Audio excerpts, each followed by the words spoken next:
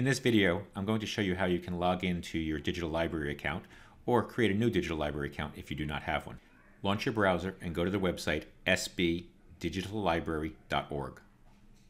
I will begin by showing you how to reset passwords if you already have an account, and then I will show you how to create a brand new account if you are new to the digital library.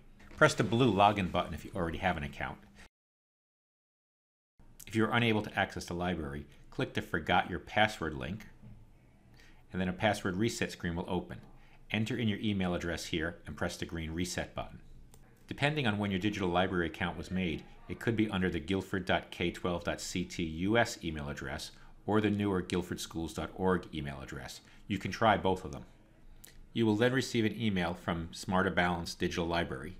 Open the email and click on the link that says Reset Password. Enter in your email address and then click Verify.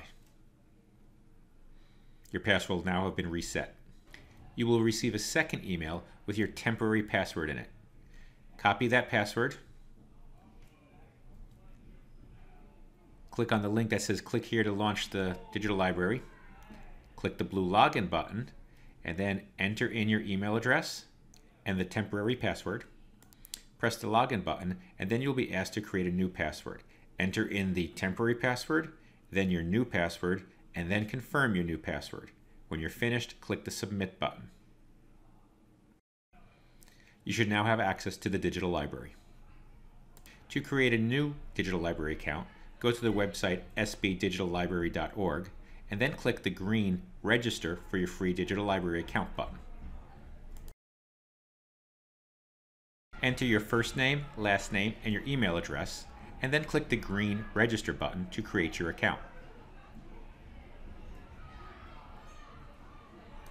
You will see a confirmation screen, and then an email will be sent with additional login credentials. Open the email with the subject line New Smarter Balanced Account, and in there you will find a temporary password. Copy that password. Then click the link for the digital library, and then you will be able to log into your account. Enter your email address, the temporary password, and press the Login button. You will be asked to make a new password. Enter in the temporary password, then your new password, and then confirm your new password. When you're done, click Submit, and then you will be into the digital library.